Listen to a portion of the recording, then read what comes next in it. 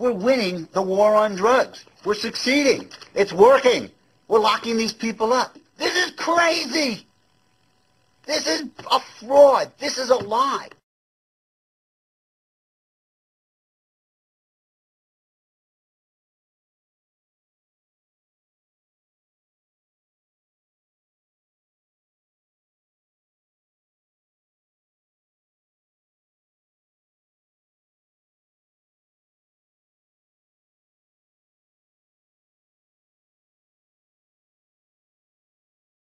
My role in writing the mandatory minimums was the worst thing that I've ever done.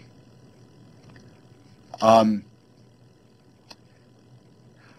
have met the children and the mothers of people in prison for unjustly long sentences because of these laws. And they are just, the dozens of thousands, of tens of thousands of people who are in federal prison for way too long. So,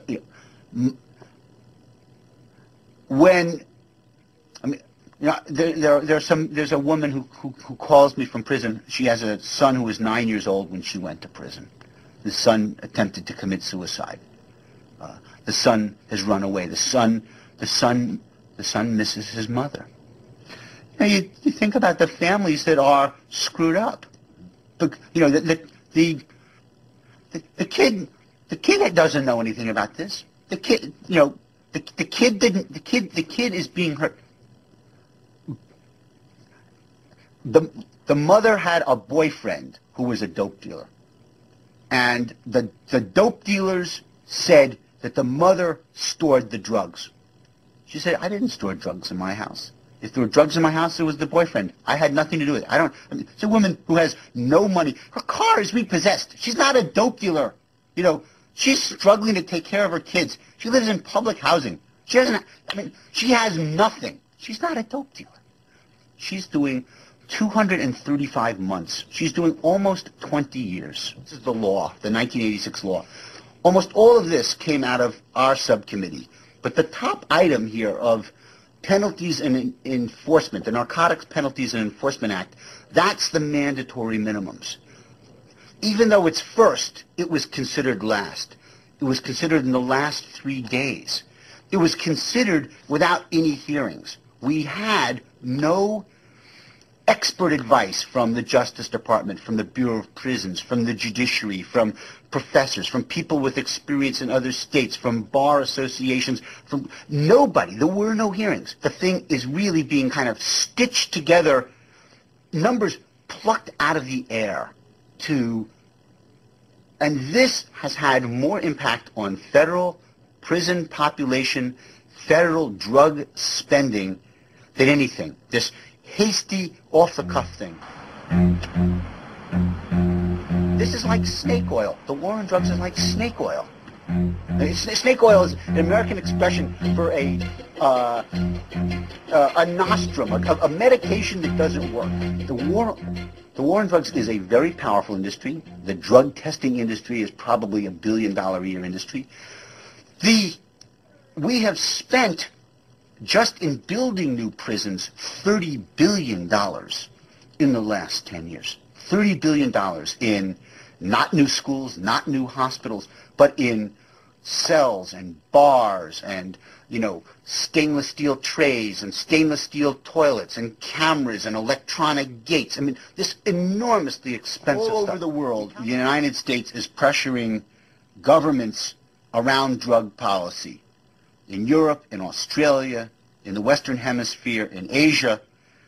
I was a part of that. I traveled to Mexico, Peru, Colombia, Jamaica, Bolivia with the U.S. Congress. We met with the president of Peru, with the prime minister of Jamaica, with top government officials to pressure them to do more of what we wanted in drug policy.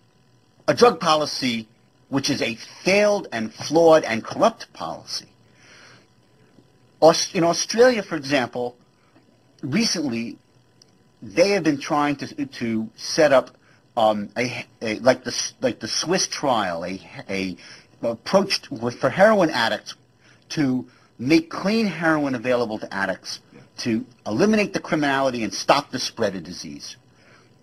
And the Assistant Secretary of State goes down there and threatens the government of Australia and says, look, you cannot do this. This is going to have enormous implications. We will take actions that you will not like, and it may be in trade and it may be in other foreign policy matters, but this is unacceptable. It does feel like Soviet Russia. It does. We tap telephones, and the government wants more power to tap telephones. We have an army of informants providing information to the government. There are, by my estimation, perhaps 100,000 informants in the United States providing information to. There are 50 federal agencies gathering information. Every state police agency, thousands of county sheriffs and municipal police departments all have narcotics departments. If you are a cop working on narcotics, if you don't have informants, you're nobody. You're nowhere. So there is an enormous surveillance apparatus going on in our society around drugs. We monitored people by giving them urine tests. We ask children to inform on their parents. Is that so? The largest drug abuse prevention program in America is called DARE, D-A-R-E. It stands for Drug Abuse Resistance Education. It's run by the police. The police go into the schools, and the police bring what they call a DARE box, in which students are encouraged to put into the box information that they know about drug use. Police officers will bring and burn material that smells like marijuana and say, if you've ever smelled this in your home, write it down and put it in the DARE box. And so parents are being arrested on the information provided by their children. It happens, you mean? It does happen. It just happened here in Washington. A top official in the U.S. Department of Energy and his wife, a lawyer, were arrested 3 or 4 weeks ago because their 16-year-old daughter went to the police. This kind of thing is happening. What happens to the child? The child gets taken away and put in a government protection. The man loses his job and the people are facing jail. This is a marijuana case.